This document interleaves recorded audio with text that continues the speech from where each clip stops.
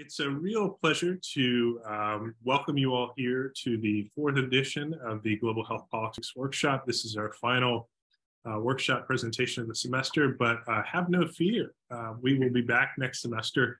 We have an exciting lineup that includes Ann Swidler, Adia Benton, Purna Singh, and Emily Mendenhall next semester. So I hope you'll be able to join us. As always, our talks are typically recorded and posted on the website for later consumption at our speakers, with our speakers' permission. We're also going to be hosting a series of podcasts that allow for more intimate conversations on the topics that maybe we didn't cover at the talk. So look for those. Those will be out soon. So today I have the pleasure, really the great pleasure of welcoming my friend and Associate Professor of Sociology, Siri Suh. She is the AAA's Eileen Basker Memorial Prize winner for 2022. This is for scholarship on gender and health, and this is for her fantastic book, Dying to Count: Post-Abortion Care and Global Reproductive Politics in Senegal. If you haven't gotten a copy, go right out today, get a copy. It's really worth your time. It's been reviewed in at least 5 different journals now, and is something she's been making the rounds, giving talks about. So she also has a current project that's comparative, that looks at the politics of misoprostol in Senegal and Burkina Faso. And if you press her in the Q&A, she may share a little bit more about that. So please help me welcome Siri Suh. So good afternoon, everyone, and thank you, Joe, again for inviting me to speak at the Global Health Politics Workshop at Boston University. I'm really thrilled to have this opportunity to discuss my recently published book, Dying to Count: Post-Abortion Care and Global Reproductive Health Politics in Senegal. Some of you may be asking, what is post-abortion care? It refers to the emergency treatment of complications of abortion. And we see in the image on the left an excellent representation of the global post-abortion care model as a form of harm reduction related to complications of abortion. A midwife, rather than a physician at a district hospital, rather than a tertiary hospital, using a plastic manual vacuum aspiration or MVA syringe, rather than sharp curettage or dilation and curettage, also known as DNC, to conduct uterine evacuation. Today, I'll discuss how this global model of reproductive healthcare has been implemented and evaluated in Senegal, but much of my work is relevant to other contexts in sub-Saharan Africa, where post-abortion care is purportedly available in hospitals and where the US government is the primary donor of family planning and reproductive health aid, and where women face an incredibly high risk of injury or death, whether they terminate their pregnancies or carry them to term. And my work draws significantly on the anthropological theory of reproductive governance, which refers to the actors, institutions, discourses, technologies, and indicators involved in monitoring and regulating reproduction. Now, this can take place through national legislation around abortion or contraception, or through global health and development treaties like the International Conference on Population and Development, or the ICPD, the MDGs, or SDGs, which I'm sure many of you in this audience are aware of. Many of you have likely heard of the 1984 Mexico City policy, also known as the Global Gag Rule, which requires requires NGOs in foreign countries to sign a document saying that if they receive US family planning aid, they will not use funds from other sources toward abortion-related activities. And the Global Gag Rule has been a very influential form of global reproductive governance, given the role of the US Agency for International Development, or USAID, as the most generous donor of global reproductive health aid. Between 2003 and 2013, USAID accounted for over 2/3 of all family planning aid. Reproductive governance also unfolds through the production of standardized demographic indicators, such as the maternal mortality ratio. National governments and NGOs are evaluated and rewarded, and at times shamed, by the extent to which they are meeting or missing national or global benchmarks. The United States, for example, is one of only 2 developed nations where the maternal mortality ratio has increased in the last 20 years. When it comes to the maternal mortality ratio or other reproductive health indicators, however, we have to pay very close attention to what these indicators are revealing or obscuring about reproductive health care. And medical anthropologist Claire Wendland, for example, has argued that in countries like Malawi, the maternal mortality ratio reveals very little about the technical environment in which health professionals administer obstetric care. Yet, recent declines in Malawi's maternal mortality ratio purportedly signal advances in maternal health care that in turn convey competent population stewardship on the part of the health minister and other politicians. So reproductive health indicators are multivalent. They serve multiple purposes, not all of which necessarily center women's health, dignity, and safety. Post-abortion care is connected to a number of global regimes of global reproductive governance. Starting in the mid-20th century, demographers, economists, and development planners urged the need to curb population growth in the global South. High fertility was understood as an impediment to economic growth. It was also thought that high population growth would result in political instability and environmental degradation. And so population control in the form of contraception was promoted as a technical, medically controlled solution to this problem. The USAID distributed not only contraception to countries in the global South, but also abortive technologies like the manual vacuum aspiration syringe that we saw in the slide just a few slides ago. This came to an end in 1973 with the Helms Amendment, which prohibits foreign assistance from being used for the performance of abortion as a method of family planning. And the Helms Amendment is still in place. In 1987, the Safe Motherhood Initiative called for greater attention to the problem of maternal mortality in the global South. The Safe Motherhood Initiative argued that the focus on fertility reduction promoted by the population control paradigm was entirely too narrow, and that the global health community had to invest in pregnancy and delivery care, and not just in large urban hospitals, but at lower levels of the healthcare system in rural areas.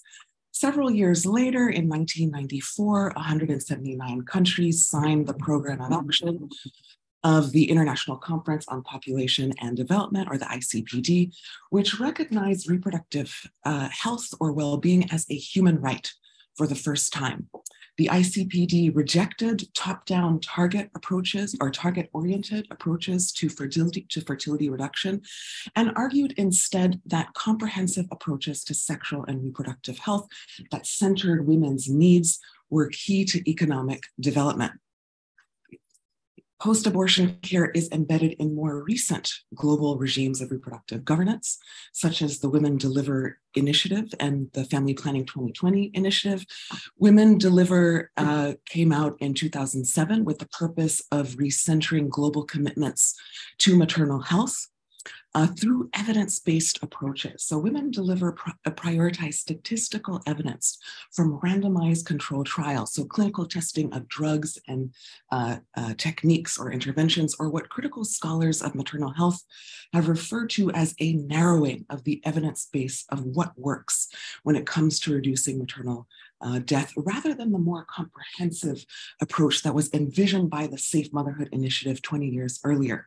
Now, despite the promise of Women Deliver, the WHO announced just last week that in the past decade, Africa's progress against maternal and infant mortality has flatlined, and it will need to reduce maternal deaths by a massive 86% and more than half the deaths of babies to reach SDG targets by 2030.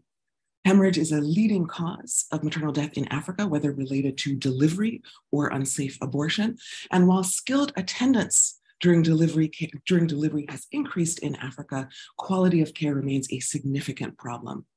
The Family Planning 2020 initiative came out in 2012, and this came out of a sense of crisis among donors, global health donors, that family planning needed to be prioritized in global health. And so donors and NGOs committed to providing 120 million women in the world's poorest countries, most of which are in Africa, with contraception by 2020. Now, Family Planning 2020, or FP 2020, has been framed as a form of reproductive rights, but feminist activists and scholars have argued argued that it represents a return to the target-based approach of Cold War era population control. Donors, NGOs, and pharmaceutical companies work together to test and promote long-acting reversible contraceptives like Cyanopress, which is shown in the image on the bottom. And Cyanopress is a self-administered form of Depo-Provera and has been tested and is being promoted in countries like Senegal in order to meet the goals established by the FP 2020 initiative.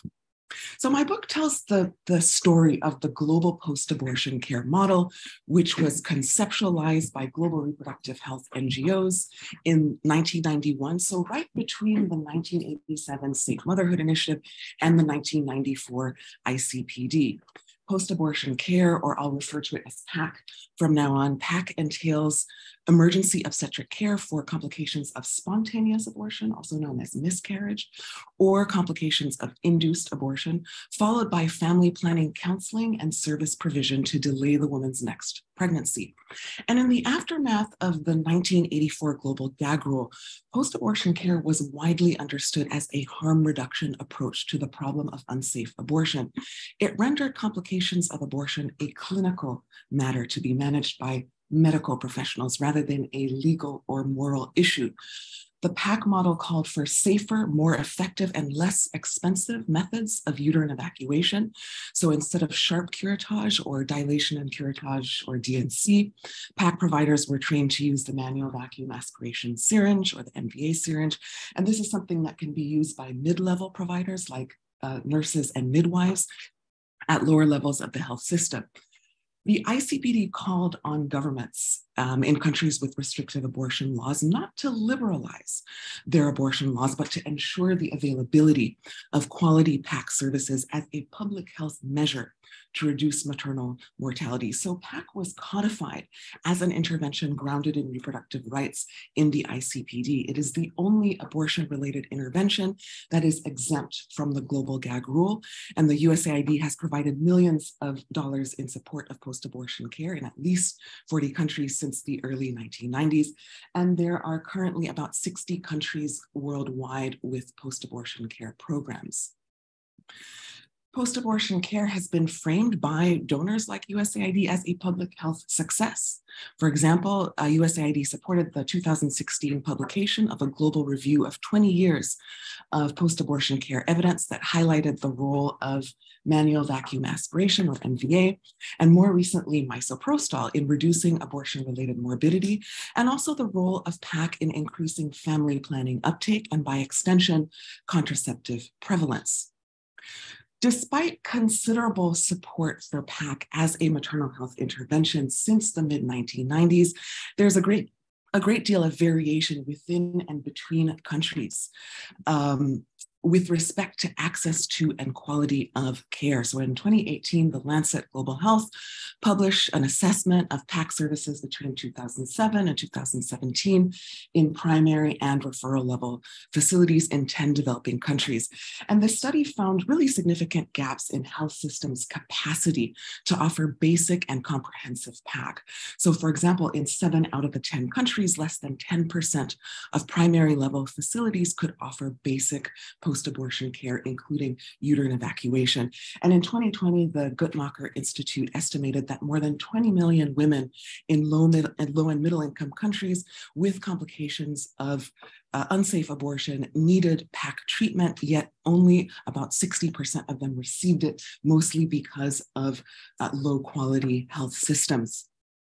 In response to this 2018 study, the Lancet Global Health published a commentary that framed post-abortion care as a missed opportunity for women's health and urged policymakers to increase the provision of post-abortion care. So my book tells the story of post-abortion care as a form of global reproductive governance in Senegal. And one of the primary claims of this book is that reproductive governance is not limited to laws and policies issued by national policy makers or donor agencies, but also unfolds numerically as medical workers, health officials, and NGO personnel selectively deploy epidemiological and demographic data to establish facts about what post-abortion care technologies accomplish in hospitals, about the kinds of women who receive obstetric care in government facilities, about the kinds of interventions that work in reducing maternal mortality, and about the kinds of care that Senegalese women are entitled to receive. So in addition to tracing the history of how and why post-abortion care was implemented in Senegal, the book explores what post-abortion care provision looks like, what it entails in government hospitals. And this brings forth another major claim of the book, which is that an intervention that has been defined in terms of harm reduction and grounded in the concept of reproductive rights in everyday practice perpetrates harm against women. Harm is exercised upon women's bodies through discriminatory practices in hospitals, especially toward unmarried and low-income women, and through poor quality of care, including delays in care, the use of unsafe uterine evacuation techniques, and the use of overused manual vacuum aspiration or MVA syringes. At the same time, we see how health workers, NGOs, and donor agencies very pragmatically assemble post-abortion care data to convey commitments to maternal mortality reduction goals, while obscuring the frequency of unsafe abortion and the inadequate care that women with complications are likely to receive in government hospitals. So through attention to clinical, technological, and quantification practices of post-abortion care, I explore how this intervention has been evaluated, and most importantly, how and why this intervention has remained in place despite a lack of rigorous statistical evidence that it effectively reduces maternal mortality or that it is available to the women who need it most.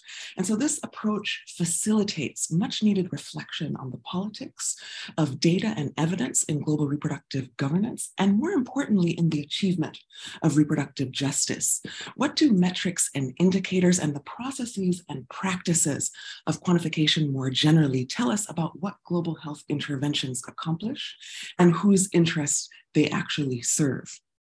So I conducted my research over 19 months between 2009 and 2011, and this research included in-depth interviews with health workers, health officials, and NGO workers and other stakeholders. I observed post-abortion care services and reviewed post-abortion care records at 3 hospitals in 3 different regions of the country.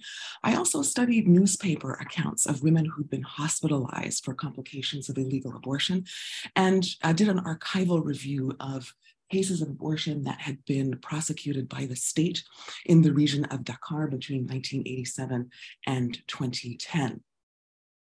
The most recent data on abortion incidents in Senegal come from a study published in 2015, and these data suggest that abortion or induced abortion is common, and that up to 63% of abortions are classified as high risk.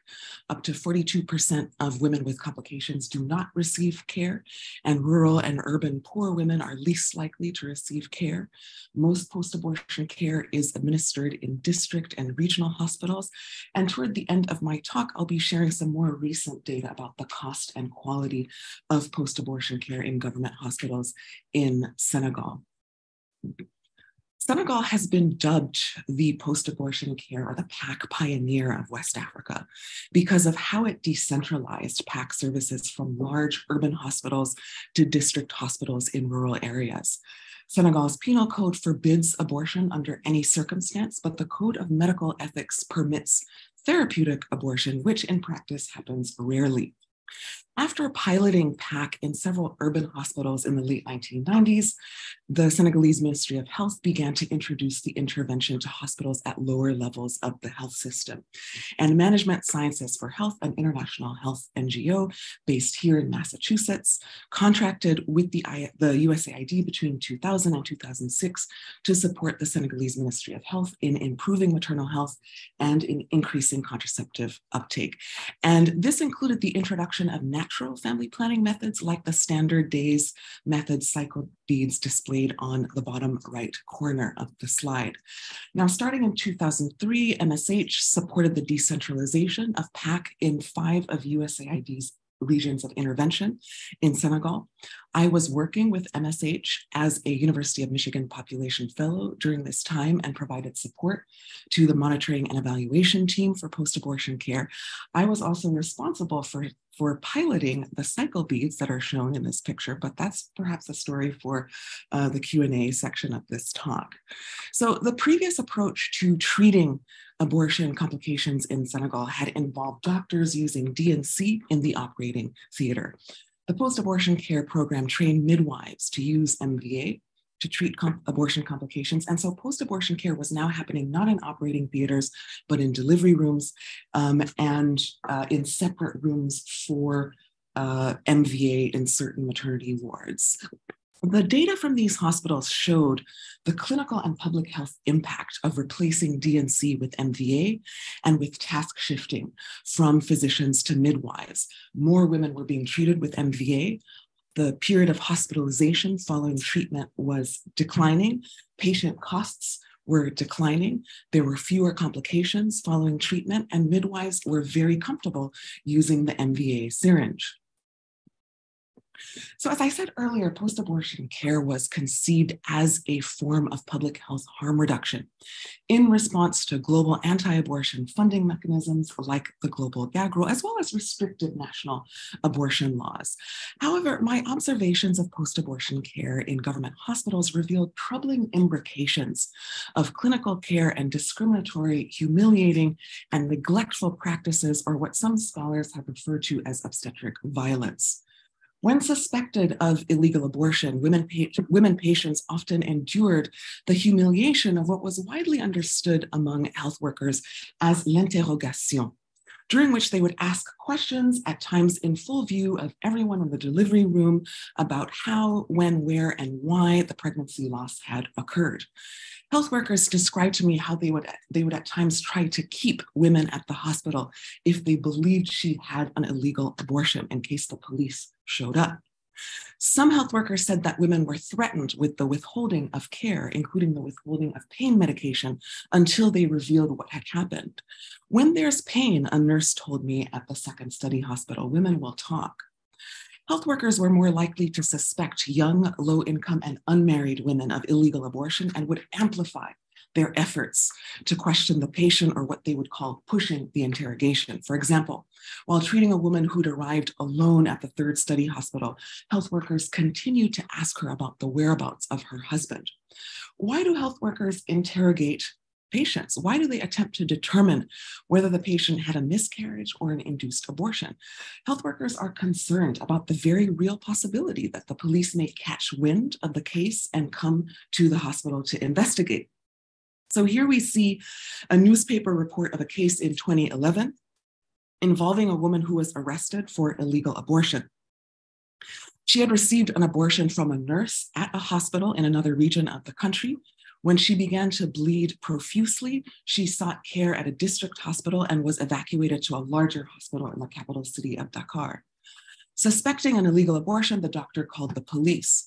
After 2 days of observation, she was transported in the hospital ambulance to the police station. In a case prosecuted by the Regional Tribunal of Dakar in 2009, a physician called the police after a young woman presented at this health facility with complications of abortion. The police came to the hospital, interrogated the patient, and subsequently escorted her to another facility where health workers conducted an ultrasound. And what we see in this image is the report from that ultrasound, and concluded that she had attempted an abortion. Sometimes the police receive anonymous tips about suspected illegal abortions. In another case prosecuted in 2009, the police arrived at a district hospital within 2 hours of being tipped off about a patient who was being treated for complications of illegal abortion. After conducting a bedside interrogation of the patient, the police requisitioned a medical report from the attending physician, that's shown here in this slide, which concluded that she had terminated a pregnancy. According to the police report, and so this report is coming from the legal record, right? The court archives that I examined. And so according to the police report, she confessed to the police that she had swallowed a homemade infusion and was eventually sentenced to 6 months in prison.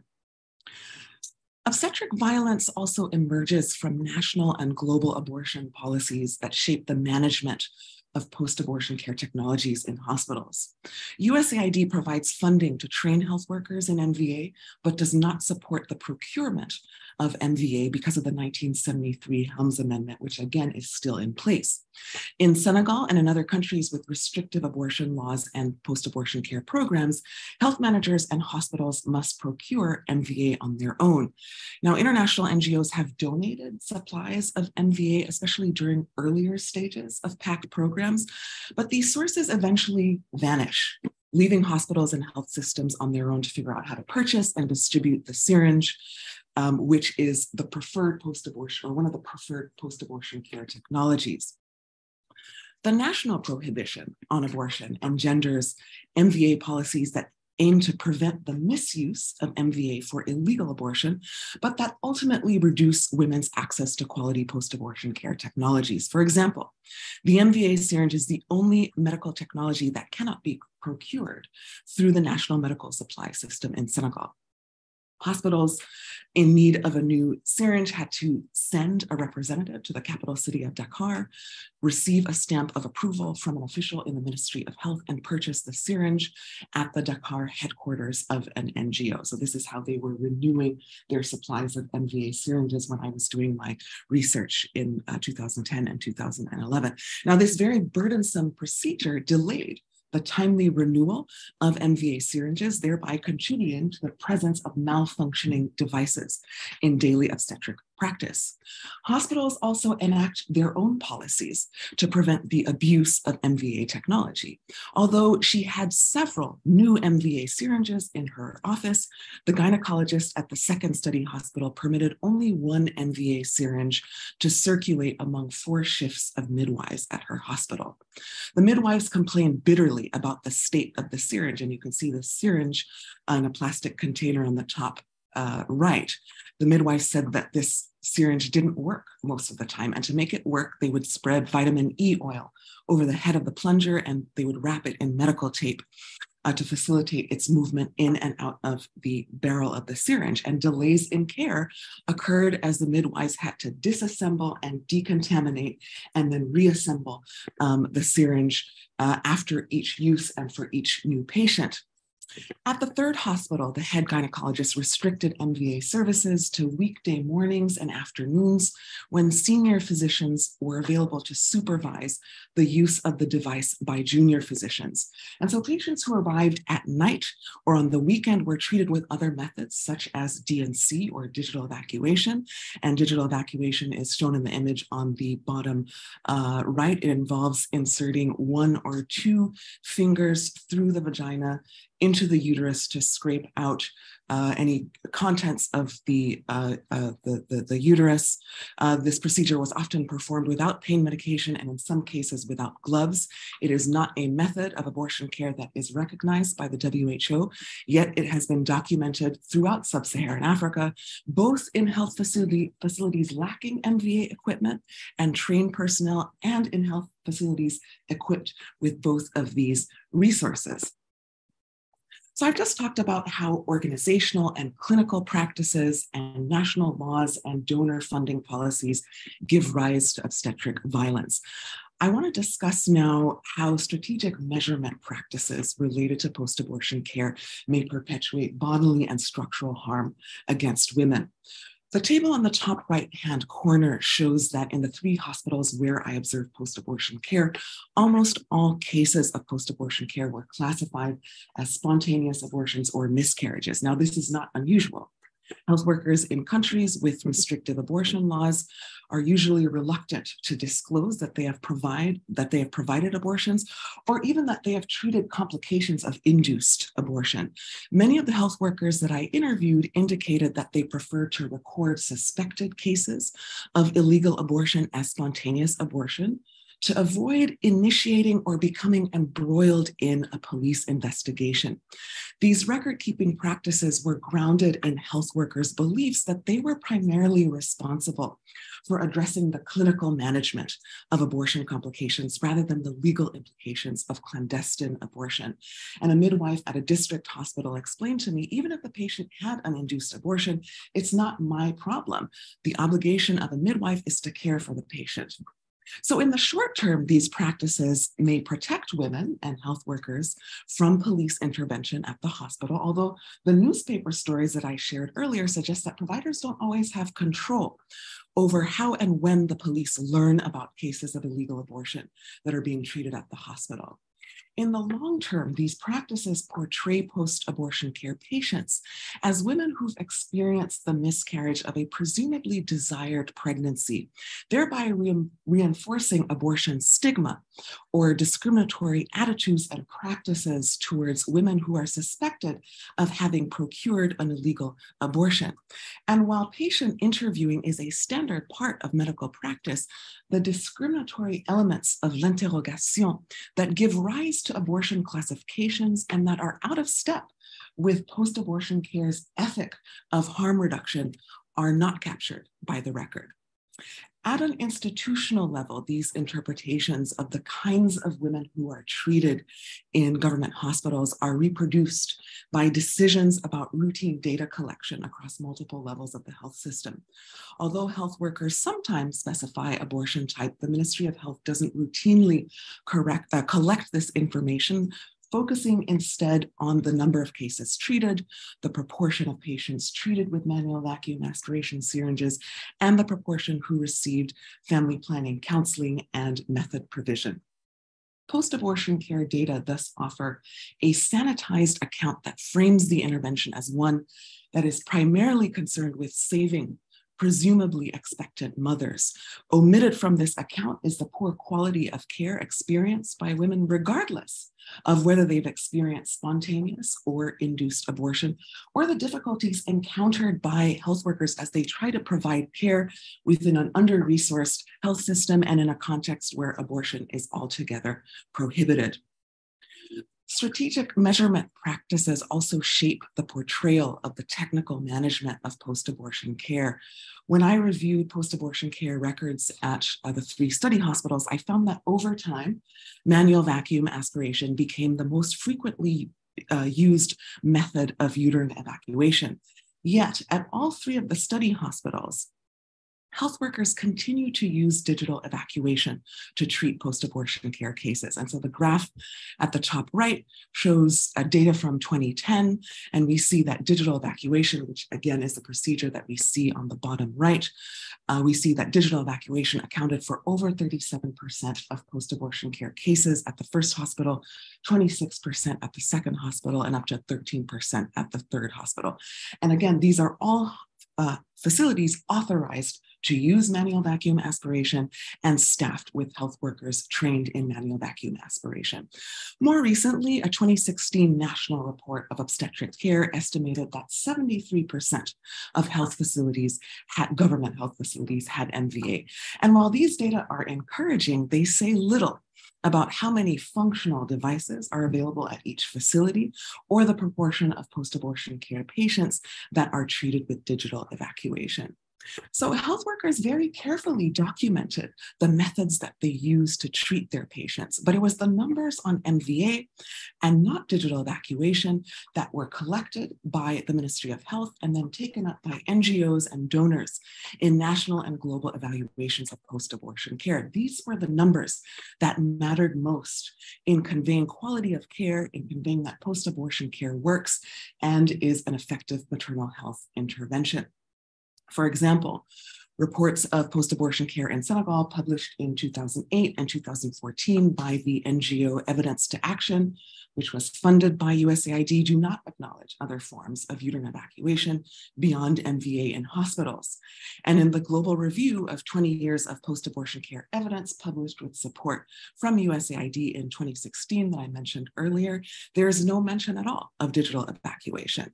Yet, again, this is a practice that has been documented in maternity wards throughout sub-Saharan Africa. Now, I want to return to this 2018 survey of post-abortion care published by the Lancet Global Health. Senegal was actually included in this survey. And the data from Senegal are displayed in the third column from the right.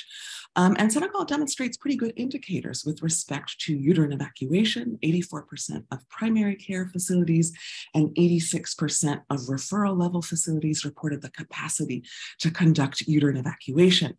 These process indicators, however, do not distinguish between the types of uterine evacuation techniques practiced at these facilities. Are we talking about MVA? Are we talking about DNC? Are we talking about digital curettage or digital evacuation? And this table also shows important gaps in infrastructure that lead to delays in care. Only 30% of primary level healthcare facilities had the capacity to communicate with referral facilities, that is, to notify a referral facility ahead of time that they were sending a woman with life-threatening complications for treatment.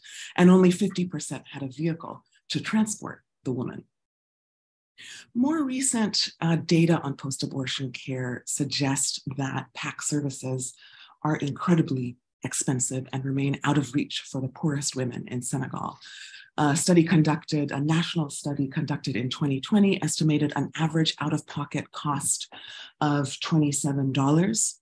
And a 2021 study in the region of Dakar estimated an average out-of-pocket cost of about $94, which represented about 15% of the study participants' salary. Post-abortion care services with misoprostol were cheaper than services with DNC or MVA, but were still quite high at $62 per patient. Quality of care is still a problem, with digital evacuation and DNC still being performed in public hospitals despite the availability of MVA syringes and misoprostol. And the 2021 study found that pain medication may not be routinely administered. Only a third of patients recalled receiving pain medication, and women who did receive pain medication paid about 30% more. Since the introduction of post-abortion care in the late 1990s, Senegal has experienced a modest decline in its maternal mortality ratio.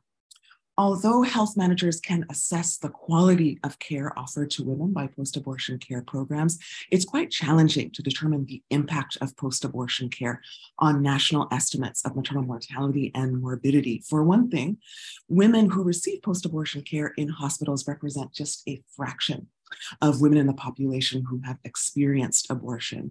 And additionally, as evidenced by my fieldwork in Senegal, mortality and morbidity related to induced abortion may be classified as miscarriage or as something else altogether. Despite a lack of statistical evidence of post-abortion care's effectiveness, the strategic deployment of certain post-abortion care indicators, the number of women treated, the proportion treated with MVA, ensures continued financial and technical support for post-abortion care in a global health landscape where donors want to see numbers, to use the words of medical anthropologist Noel Sullivan, that go up. The invisibility of techniques like digital evacuation and l'interrogation must be situated within a neoliberal landscape of global reproductive governance in which some indicators are privileged over others in the portrayal of maternal health care, and in which donors increasingly prioritize the development of ever more sophisticated estimates of maternal mortality over health systems strengthening. The imperative to demonstrate rising PAC indicators is revealed by this 2018 commentary in the Lancet Global Health journal that I mentioned earlier, that cited recently documented gaps in PAC provision around the world as evidence of missed opportunities in women's health, and urged policies to increase the provision of post-abortion care. Critical scholars of global health have argued that health professionals and medical authorities in developing countries negotiate multiple numerical truths as they strategically manage metric uncertainties and inconsistencies to demonstrate the legitimacy of their work and to maintain accountability to national and global health priorities. Within a transnational policy landscape that has rejected safe abortion from maternal and reproductive health mandates, I argue that Senegalese health experts have very pragmatically interpreted data on hospitals' capacity to save women's lives as evidence that something is being done about maternal mortality and morbidity in Senegal. These data have enabled the Ministry of Health to comply with the ICPD's framework for rights-based maternal mortality reduction while adhering to the national abortion law. They demonstrate the intervention's compliance with and eligibility for the anti-abortion funding of the government's primary reproductive health donor, USAID, which in 2016 spent $16 million on its population policy and reproductive health sector in Senegal. Engagement in post-abortion care research, programming, and advocacy conferred global recognition of a commitment to reproductive rights on global on health authorities and on NGOs, which led to more funding for post-abortion care. So it paid quite literally to keep women alive after they'd resorted to unsafe, illegal procedures, despite a lack of epidemiological evidence that post-abortion care reduced maternal mortality. Through the indicators that matter, the number of women treated and the proportion treated with MVA, national and global PAC stakeholders, to use the words of medical anthropologist Cal Baruch, see exactly what they intend to see, even if these accounts are profoundly incongruent with the clinical realities of post-abortion care for health workers and patients, and they suppress political will to revise a discriminatory abortion law. If life-saving post-abortion care services, including contraception, are in place and most post-abortion care cases are related to miscarriage, then there is little need to revise the abortion law. Now, while PAC's contribution to maternal mortality reduction may be difficult to quantify, global health experts have long been aware of the public health impact of safe, legal abortion. Data from the global north and south, including the US, Sweden, the UK, Romania, South Africa, Ethiopia, Nepal, and Guyana have shown declines in abortion mortality following abortion law reform.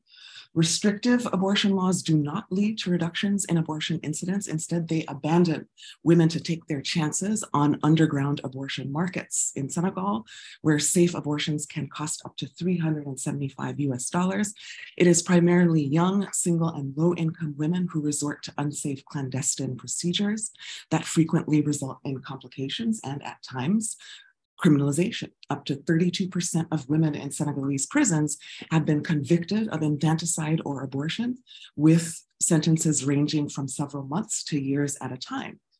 The global gag rule has actually increased abortion incidence in Africa by withdrawing family planning resources from NGOs. The odds of having an abortion actually increased at least 2.5 times in Africa during periods when the global gag rule was in effect. Now, while the statistical impact of post-abortion care on maternal mortality may be difficult to quantify, the costs of post-abortion care on hospitals, health systems, women and their families have been well documented and are staggering. An estimated $232 million are spent every year in developing countries on post-abortion care. In sub-Saharan Africa alone, the cost of post-abortion care is estimated at about $117 million a year.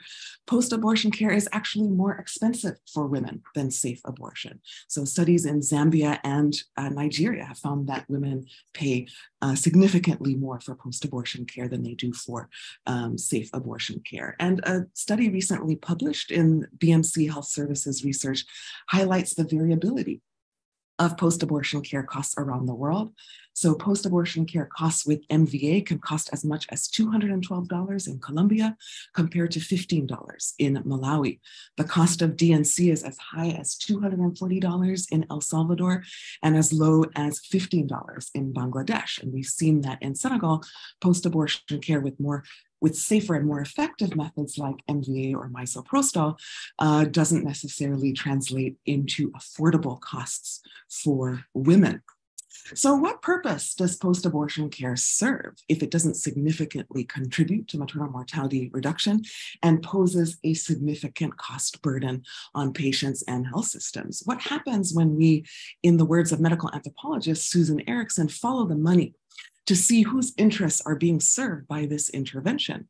Post-abortion care and other related interventions such as Family Planning 2020 and Women Deliver are intricately connected to a longer history of neocolonial reproductive governance in Africa.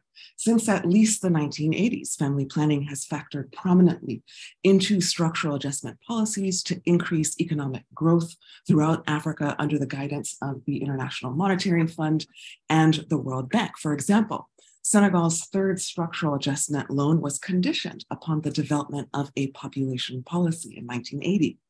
Since the turn of the millennium, population growth in Francophone Africa has been reconceptualized as a matter of security related to climate change, transnational migration, and the post-9/11 war on terror. By the early 2000s, this region was designated as a climate change hotspot due to population growth. And at the 2017 G7 summit, French President Emmanuel Macron was accused of racism when he framed high fertility rates in Africa as a civilizational problem. As influential donors like USAID and Gates actively facilitate a return to the target-oriented approach of neo-Malthusian population control, post-abortion care patients represent new populations of experimental subjects for and consumers of long-acting reversible contraceptives like Cyanopress. These contraceptives have been promoted not only as a quick medically controlled solution for reducing fertility, but also a form of averting maternal death. Women who are effectively contracepting cannot die of pregnancy or delivery complications. And along with Uganda, Niger, and Burkina Faso, Senegal was a testing site, a clinical testing site for Cyanopress. And between 2014 and 2016, over 120,000 doses of Cyanopress were administered in Senegal. And in fact, the USAID clarified to the Gates Foundation, which also refuses to support abortion-related activities and services, that post-abortion care is not abortion, in order to bring Gates on board with using PAC to leverage contraceptive uptake under the Family Planning 2020 initiative. Now, what happens when we add misoprostol to this exercise of following the money? Misoprostol was originally introduced to the global market in the 1980s as a medication for gastric ulcers, but also functions pretty effectively as a uterotonic. So it softens the cervix and causes the uterus to contract. And by the late 2000s, global reproductive health experts were promoting misoprostol as a silver bullet for reducing maternal mortality in the global south, as it could be used to safely terminate pregnancy, to administer post-abortion care, and to prevent and treat postpartum hemorrhage. And when I was conducting fieldwork on post-abortion care in Senegal in 2010 and 2011, global health NGOs were already conducting clinical research on misoprostol for post-abortion care and the management of postpartum hemorrhage. Misoprostol is thus connected to multiple regimes of global reproductive governance, such as Women Deliver, post-abortion care, and FP 2020. NGOs distribute and sell technologies like misoprostol and the MVA syringe to facilitate the achievement of indicators related to maternal mortality reduction. DKT International sold over 1,300 MVA kits in Senegal between 2018 and 2019. And NGOs, health facilities, pharmaceutical companies, and wholesale distributors also sell misoprostol, whether this is for approved or off-label obstetric purposes. So DKT International sold 50 million units of misoprostol worldwide in 2019. So given the recent resurgence of attention to family planning as a global health matter through the Family Planning 2020 initiative, surprisingly little attention has been directed to misoprostol's capacity as an abortifacient to achieve global targets related to fertility reduction. There is precedent for the deployment of abortion technologies along with contraceptives in the achievement of fertility reduction goals in the global south. Recall that during the early 1970s, the MVA was promoted by USAID as a technology for abortion in parts of Asia and Latin America. So misoprostol may be the latest in a long neo-Malthusian line of reproductive commodities and services, both in public and private sectors, designed and maintained by NGOs, donors, health authorities, and pharmaceutical companies to regulate reproduction in the global south. Now, my current project on misoprostol delves more deeply into the global politics of misoprostol, so I'm happy to talk more about that during the Q&A. Post-abortion care's political staying power and recent calls for more post-abortion care by national and global health experts in the face of decades of evidence showing that legal abortion reduces abortion-related mortality and that post-abortion care is much more expensive for women and health systems than safe abortion, illuminate the disposability of women's bodies in achieving the targets that matter in global reproductive governance. Post-abortion care normalizes survival following unsafe abortion as a marker of reproductive well-being. And it is precisely because post-abortion care has been portrayed as good enough for low-income women of color in the global south that little attention has been directed to the violent, discriminatory nature of women's encounters with these services, or to assess the extent to which PAC actually reduces abortion-related deaths. PAC has been framed in the language of reproductive rights and safe motherhood, yet it represents a profoundly unjust form of reproductive governance that withholds safe, legitimate obstetric care from Senegalese women until after they have resorted to unsafe procedures, and then punishes them in hospitals for transgressing gendered expectations of motherhood with threats, humiliation, and poor quality of care, while at the same time rewarding the NGOs, pharmaceutical companies, and government authorities responsible for the costly services required to keep them alive and contracepting. Seemingly benign measurement practices reinforce these inequalities by obscuring what happens and by obscuring who is treated in hospitals and how. And while these practices secure support for post-abortion care as an effective maternal health intervention, they foreclose opportunities to revise the abortion law and improve obstetric care more comprehensively. Now, I want to be clear, I am not calling for an immediate termination of post-abortion care or other harm reduction strategies related to maternal health. As long as abortion laws remain strict and abortion stigma remains high, there will be a need for post-abortion care. The need for PAC under these conditions also applies to wealthy countries in the global north like the US. In 2015, Anayoka was taken to an emergency room in the state of Tennessee after she had used a coat hanger in an attempt to terminate her pregnancy of 24 weeks. And in the aftermath of the June 2022 reversal of Roe versus Wade in the US, my book reminds American readers that for the most vulnerable women in the US, post-abortion care has already been and will increasingly become the new normal of legitimate abortion care. So I'm advocating for a commitment to reproductive justice that critically situates post-abortion care within multiple and contradictory regimes of national and global reproductive governance, in which various actors, including government health authorities, aid donors, and NGOs, are motivated to achieve goals that are not always aligned with women's needs and interests. And post-abortion care's capacity to keep women alive does not mean that we should not be critical of how interventions that are better than bad may foreclose opportunities for reproductive justice that put women first. So I call for a critical engagement with the racialized and gendered entanglements in the governance of reproductive health and resulting outcomes between the global North and South. Donald Trump signed the global gag rule or reactivated the global gag rule in 2017, 3 days after taking office. But state and federal policies in the US have long restricted the reproductive autonomy of low-income women and women of color in the US. Black and Native American women who carry their pregnancies to term continue to face disproportionately high rates of maternal mortality and morbidity.